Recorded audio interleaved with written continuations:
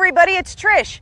I'm out here today and I want to talk with you about some ideas and principles about practicing and how to lower our scores.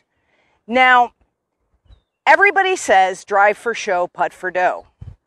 Well, the reality is good players not only putt well, but they chip and pitch well also. So there was a pretty famous guy. You guys might have heard of him. His name was Ben Hogan.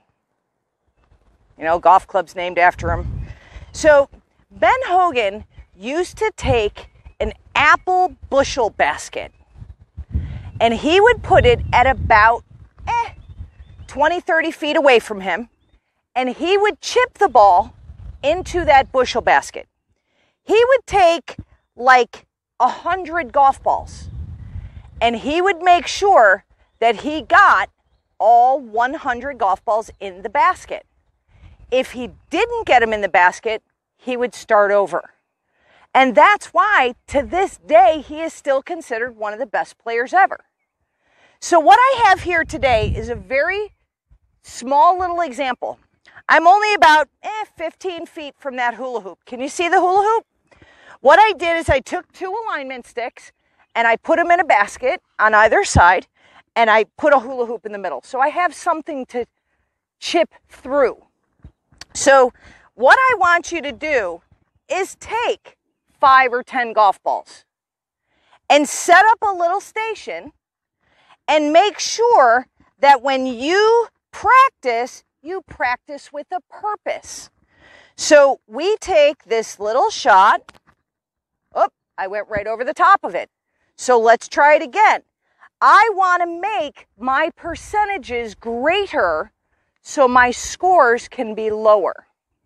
So I want to keep practicing this shot until, okay, that wasn't it.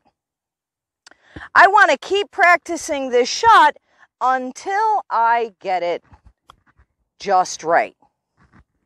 See that? So until I feel comfortable with this shot, there's through the hole, that's 3 of them. Until I feel comfortable with this shot, I don't want to move forward. There's 4 of them. I don't want to move forward with the rest of my game because every little piece helps.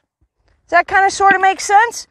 So practice makes perfect, but practicing with a purpose is even more important. Does that kind of sort of make sense?